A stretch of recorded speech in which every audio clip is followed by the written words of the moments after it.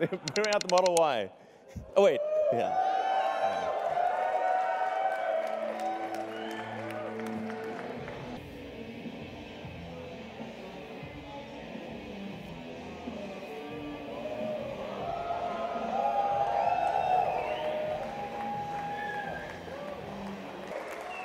So, like the 3, it will be extremely safe. So that you may know the Model 3 has the lowest probability of injury of any car ever tested by the US government.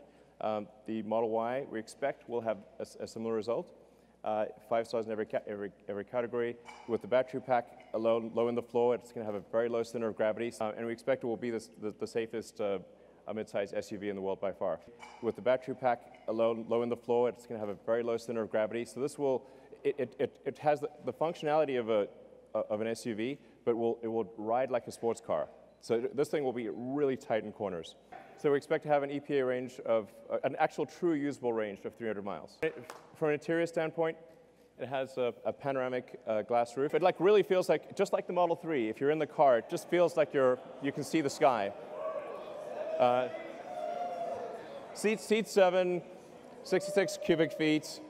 Obviously Autopilot and all that. As I've said publicly, we expect to be feature complete with self-driving sometime later this year. And then as we prove out the safety with billions of miles and kilometers, we will, from our standpoint, feel it's safe enough to not pay attention and then get the regulatory approval sometime thereafter. But the cool thing is feature complete. It'll be able to do basically anything by the end of this year, just with software upgrades, which is pretty cool. So the basically long-range one we expect to be about $47,000, and then sometime in 2021 we'll have the sort of standard version, which will have a $39,000 price point.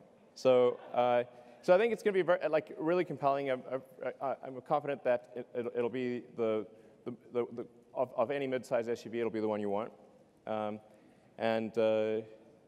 Yeah, I think it'll probably sell. I think we'll probably do more Model Ys than S, X, and 3 combined, most likely. Yeah. So there you have the sexy presentation.